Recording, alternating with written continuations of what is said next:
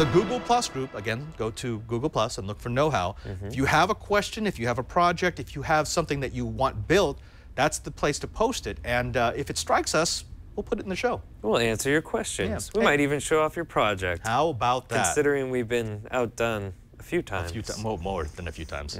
What do we got first, Brian? So this one comes from James Hughes, and his question is, I had some issues printing with transparent filament in my DaVinci this weekend.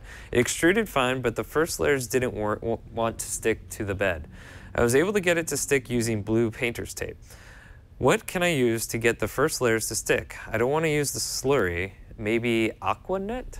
This is a question that most 3D printers will have. Anytime you're using a 3D printing device, getting those first layers to stick to the bed, but at the same time also being able to release when you're done printing, has always been an issue. So what you've recommended, like glue sticks in the past? I have glue sticks. I've used a little bit of slurry. I've printer's tape as well.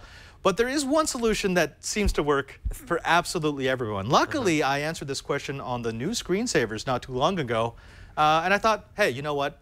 Better than listening to me, why didn't you go ahead and listen to me? I'm Father Robert Ballas, the Digital Jesuit, here with a tip for all the makers. Now, if you've dabbled with 3D printing, you probably know about bacon. No, I'm not talking about the delicious meat candy. I mean the nasty tendency, especially for larger prints, to curl off of the surface. The reason why that happens is as the material leaves the extruder, it's very hot. As it touches the surface, it cools, and as it cools, it contracts and pulls itself if there's not enough adhesion to your printing surface. Now, there are a couple of ways to combat the bacon. The first is tape. Regular old tape, painter's tape, scotch tape, something that's clean and yet has enough adhesive force, enough roughness to keep the print from curling up. Unfortunately, though a lot of these printers come with tape packs, I'm not the biggest fan of tape. It's wasteful and it just never really worked that well for me. What has worked is this, a glue stick that you might find inside of a grammar school classroom. That's right, it's the old-fashioned bit of adhesive that I can smear onto my glass surface. A thin layer of this means that your print is more likely to stick. Now, as an added bonus, it means that when it comes time to remove your print from your printing surface, you can just soak this in water, and after a few minutes, the glue will have softened enough for you to scrape it right off. Now, if you want to get super pro, you need to use hairspray. No, I'm not kidding. Really, hairspray. Now, this is not the brand I normally like to use. I like to use Aquanet Super Hold. Nothing with scent, nothing with all that extra gunk that might jam up my print head, but enough to give you a nice clean coat onto your glass surface so that the bacon will forever be expelled. Now, if you want more of these tips, be sure to watch my show with Brian Burnett, Know How, every Thursday on the TWiT TV network. You know, when he taped it, we were only on Thursday. Yeah, that guy was wrong. Don't thank listen goodness to that guy. we're watching this show now. Otherwise, we might be confused. Yeah, but yeah, Aquanet is probably, because I tried other hairsprays and they kind of work.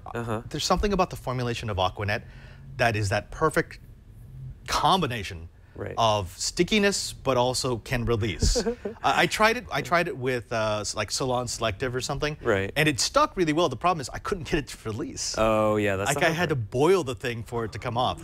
You don't want to do that. No, that sounds like a hassle. But then, how did it work well for your hair? Oh, I mean, no. Oh. That's the other thing. Aquanet actually doesn't really work on your hair. So, and also it's. If you ever find like a drugstore out in the middle of nowhere that has Aquanet, buy as many bottles as they have. It's hard to get. If you order it online, it's actually kind of expensive. It's like $30 a bottle. Jeez, that's more than like filament. I know, exactly. It's like, and it should be $4 a bottle.